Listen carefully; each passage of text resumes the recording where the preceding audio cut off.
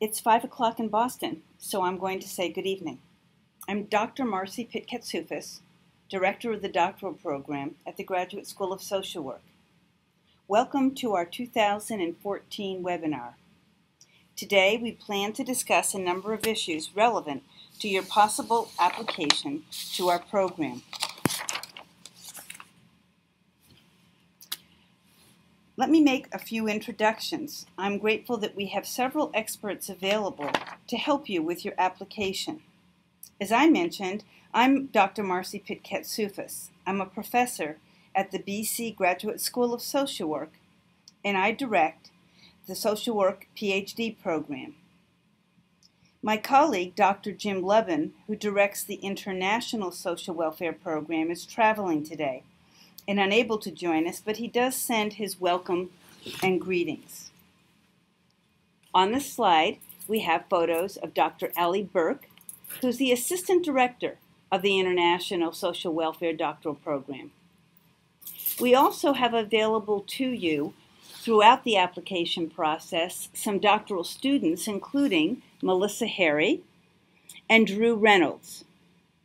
Finally, I'd like to introduce you to one of our Associate Deans, Teresa Shermer, who is also available to assist with students. It's our understanding that we have had over 30 individuals register for this session. All of you are thinking about applying to our doctoral program, and I want to extend you a very special welcome. So let's take a peek at the topics I'm going to cover this evening. On this slide, you'll see that the first topic is our welcome and orientation.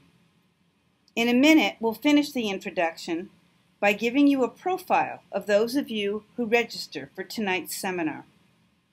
Then we'll move to the second topic and give you a short introduction to Boston College and to our PhD program. We'll devote some time to the curriculum since our courses provide a key structure to the doctoral studies experience. And in addition, we'll share with you some information about the research opportunities available to our students. At that point, we're going to turn our attention to some of the logistics about applying to the program. In particular, we'll give you some information about the process and review with you the financial support package that we're able to provide to our students. We plan to complete the presentation part of this webinar in about 30 minutes. And at the end, for those of you who are with us this evening, we'll have time for questions and answer. On this slide, we've summarized some of the information about the group of those of you who completed the survey after you registered for the webinar. You'll get used to the fact that as doctoral students, we look for all appropriate opportunities to gather data so that we get in the research habit. In the left graph, we've included information about your highest degrees earned. Nearly 3/4 of you have a master's degree. Virtually all of the applicants accepted into our program come with a master's. Indeed, most of them do have an MSW. As you might expect, the PhD program is very rigorous. So those of you who have only bachelor's degrees might want to consider pursuing a master's degree before you apply. The graph on the right-hand side of the slide tells us that approximately half of you reside in Massachusetts. In general, a smaller percentage of the incoming students typically resides in Massachusetts before they matriculate into our program. It might be of interest to you if I tell you a bit about the applicants for the 2014 academic year. We had approximately 70 applicants for the 4 to 5 places. While a slight majority had an MSW, there was a substantial minority with a different master's. About 75% of our applicants are between the ages of 24 and 34 years of age, with about another quarter over the age of 35. In general, about 20 to 25% of our applicants are from countries other than the United States. We want to give a special thanks to those of you who sent us a few comments when you registered. We've selected some of these comments that seem to capture dominant themes which emerged in our short survey. A number of you indicated that you either want to be able to teach, conduct research, or engage in policy analysis. It was great to see these comments because the BC program has been designed to prepare you to develop competencies in each of these areas. Several of the respondents shared with us their interest in issues or population groups. One of the many opportunities afforded by our program is that each student is expected and encouraged to develop an area of eminence that reflects the student's passion and experience. As you can see in the second and third bullets, the range of topics relevant to a social work PhD can be quite varied.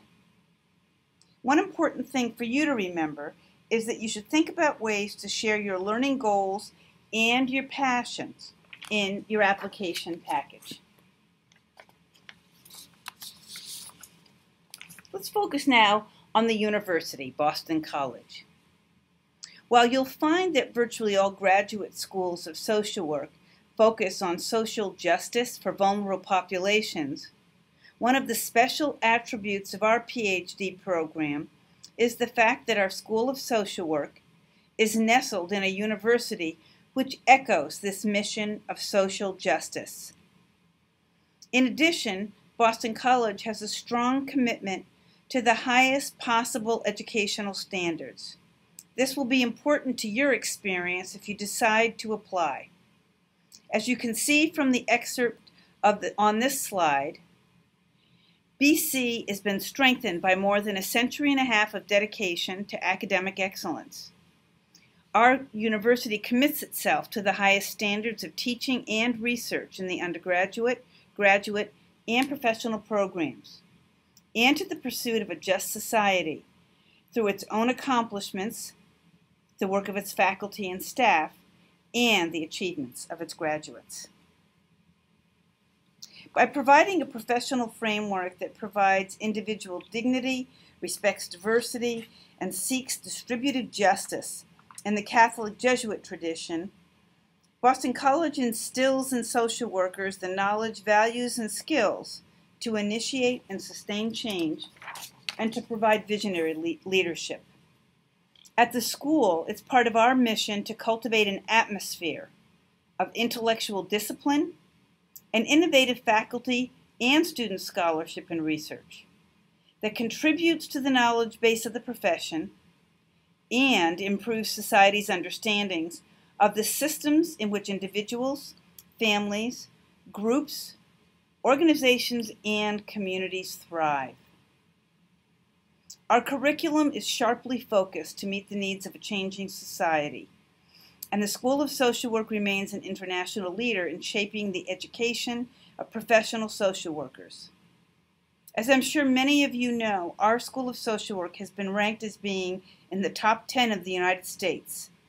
Our doctoral program contributes to this terrific reputation. So let's now turn our attention to the doctoral program. I'd like to stress that our doctoral program is a competitive and rigorous program because we want our graduates to be very well positioned in the labor market, and we want them to make important contributions to social work scholarship, research, and policy. As indicated on this slide, our program has been designed to prepare scholars committed to pursue knowledge that will advance the field of social welfare and social work practice. This is the impact we want to have. In order for our students to become leaders, both as researchers and teachers, we help you develop an area of eminence. That is, you will master a substantive area and gain significant methodological expertise. Finally, we offer a doctoral studies program because we believe that research and teaching are essential strategies for addressing today's complex social problems, and that meaningful and sustainable social change will depend on the expertise of sophisticated researchers, scholars, and policymakers. The structure of our doctoral studies program helps our students to reach these compelling goals. One of the unique aspects of our program is that we have 3 pathways for students interested in pursuing a doctoral education. There are several special features of the PhD program at Boston College, but on this side we have depicted the 3 structures we've established for students to pursue their doctorates. Let's first talk about our MSW PhD program. As we mentioned earlier in this webinar, some applicants have a master's degree but not an MSW.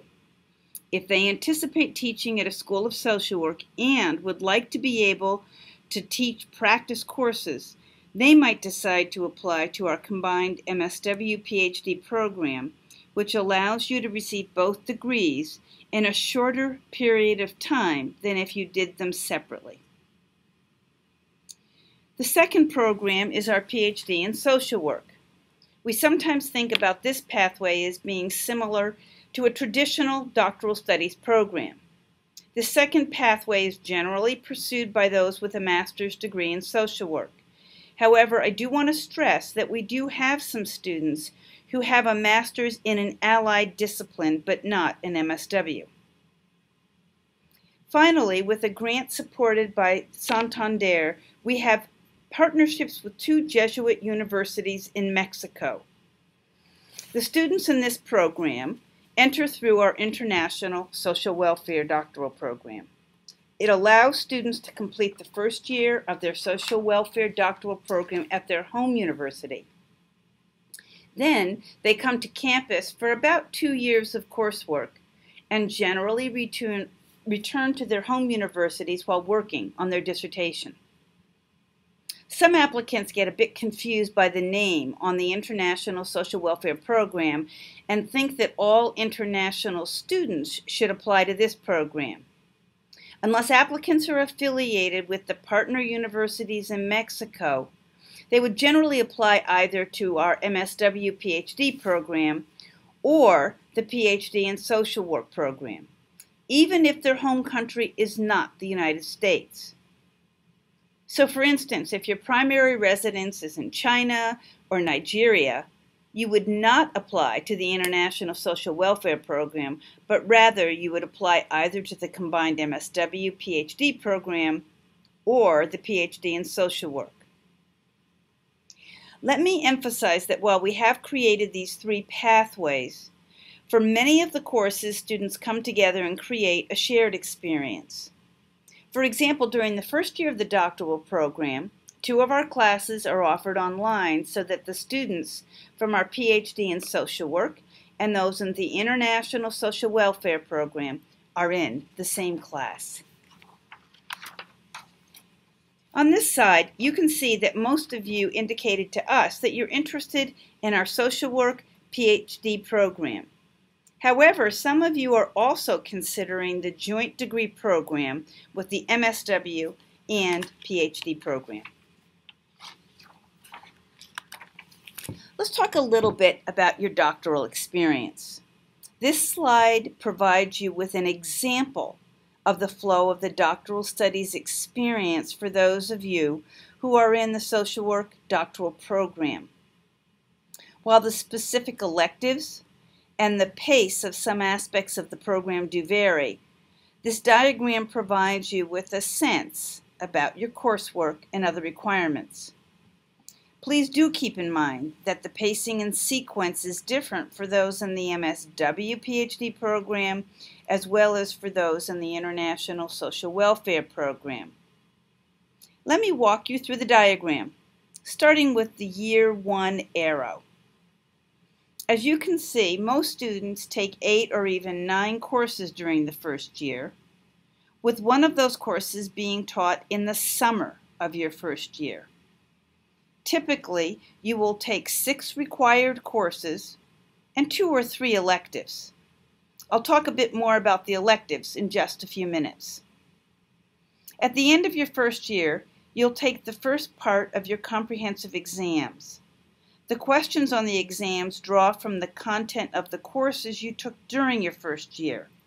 Our comprehensive exams are graded on a pass-fail basis. In the second year, students typically take 6 or maybe 7 courses. In addition, you'll work with a mentor on a research project as a research assistant for at least 6 hours each week. Most of our doctoral students also begin to work on a second part of their comprehensives in the second year. This project's called a publishable paper because we require that you work with a mentor to produce a paper that could be submitted to an academic journal. The good news is that most of our students do actually submit these papers, and many of them have been published. Let's now focus on year 3. This is the year when you'll get some teaching experience because each student becomes a teaching assistant for the master's research classes, which focus on research design and program evaluation. You will also continue with your courses. I want to mention another strength of our program. We have a required course that most students take in year 3, which prepares you to become a strong classroom teacher. One of our faculty members, Dr. Katie McGinnis-Dietrich, who has received a number of awards for her own teaching, teaches the special course. By the end of year 3, most students can fulfill the course credit requirements needed for graduation with an additional 3 courses needed. But some students take more courses during that year. Once you've defended your publishable paper and have taken a special seminar, which we call your dissertation seminar, you will likely devote 2 semesters to your dissertation research and writing. Now, I know that's a lot of information to share with you. The one thing that I do want to mention is that our program attempts to strike a balance between structure and choice. So while we do have some required courses that will introduce you to content we believe virtually every advanced scholar should know, our students also have access to a wide range of electives. So let's move on to the electives. Students use the electives to develop scholarship eminence in a substantive area such as substance abuse or immigration. In addition, the electives offer you opportunities to deepen skills and competencies with statistical analysis. On this slide, we've just listed a few of the options for you. So you'll notice that you will take 2 advanced theory courses. While these are required classes, you would get the choice of selecting which theory classes are most of interest to you. You will also take an introduction to statistics classes and data analysis if you so choose during your first year. Again, that would be an elective because your other statistics courses would be required. You have options of taking a multi-level as well as longitudinal data analysis, and there are other advanced statistical courses available to you. There are advanced seminars in selected social welfare topics, courses in advanced research design, and of course, you will be looking for advanced courses in your substantive area. I should point out that we encourage our students to remember they have many options for their electives, not only at the School of Social Work, but also at other Boston College schools and departments. For example, many of our students take doctoral level courses in the sociology department, the psychology department, at the School of Education, and at the School of Nursing. But that's not all of your choices. In addition to the resources right here at Boston College, you should know that you can take courses at other universities in the Boston area. Boston College is a member of a university consortium, which allows you to register for doctoral level courses at Boston University, Brandeis University, Tufts University, as well as the Women's Consortium at Harvard, MIT, and Northeastern. One of the advantages of our relationships with these other universities is that you can establish connections with top scholars at those universities. This can be particularly helpful when you start to think about your dissertation committee. While at least 2 members of your committee will be faculty members at the Graduate School of Social Work, the other member or members could either be from other departments or schools at Boston College or from these other universities. As an aside, the far majority of you who joined the webinar today told us that you have visited Boston before. We hope that you think our city is as awesome as we do. As I suggested earlier in the seminar, during the second year of your studies, you'll identify a research project with a Graduate School of Social Work faculty member that you can participate in. Sometimes this project is linked to the requirement of your publishable paper, and in many cases this will result in an academic publication. While many students decide to work with their primary mentors, others want to extend their professional networks and seek out ongoing projects at research centers established at Boston College. Some of our students also want to deepen their research experience and pursue independent study research projects. Finally, in some cases, students are able to obtain part-time employment, for example, during the summer as a researcher. On this slide, we have listed just some of the research centers at Boston College. We've put those centers affiliated with our own Graduate School of Social Work in bold font. The important thing for applicants to understand is that there are a number of research opportunities for you to engage in almost as soon as you arrive at Boston College. Since I mentioned the possibility of part-time employment, let me stress that our program is generally considered a full-time program. Some of our students seek teaching opportunities, but we want you to be able to devote considerable attention to your studies. And so for that reason, we provide you with a financial support package.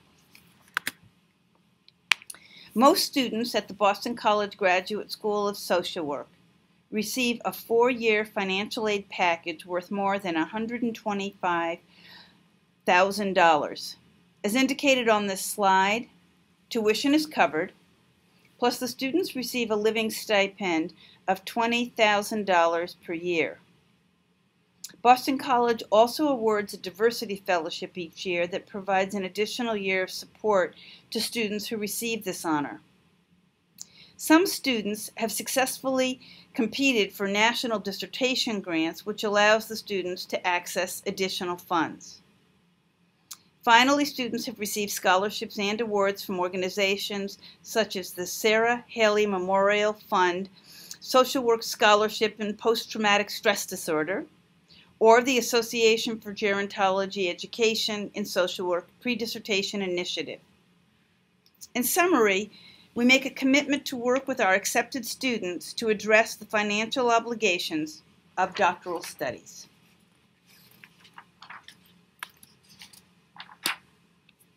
Before we turn our attention to the process of applying to the doctoral program, let me remind you that you should be thinking about focusing in on programs that will be a good fit for you. So what do I mean by that? Well, there are several things you will want to assess. First, is there one or more faculty member who shares some of your interests and passions? This common ground is important for you to establish a good relationship with a mentor. Secondly, you'll want to be sure that your goals are similar to the goals of our program. At the Boston College Graduate School of Social Work, we put an emphasis on training scholars and academics. Other programs focus on preparing people for advanced practice. It's important that you select a program that will help get you where you want to go. Finally, you'll want a program that will challenge you in all the right ways. Boston College is a world-class university, and we want to encourage the top talent to apply to our program. Let me remind you that our applications are completed online. The complete application is due December 15th, so please don't wait till the last moment. On this slide, we've indicated how you can locate the application process on the Boston College Graduate School of Social Work website.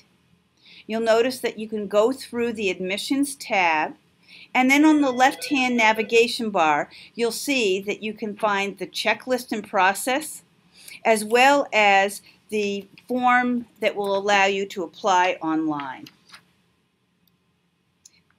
This information about the logistics of applying is also online.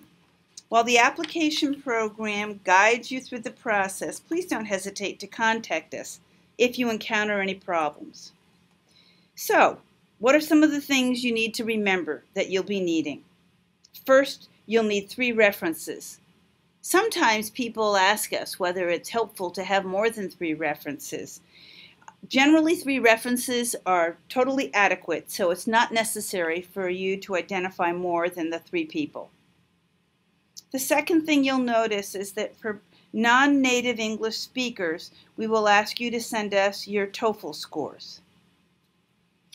You need to be thinking about sending us a writing sample, and in addition, you want to be sure that you spend some time on the 3rd bullet, which is your personal statement.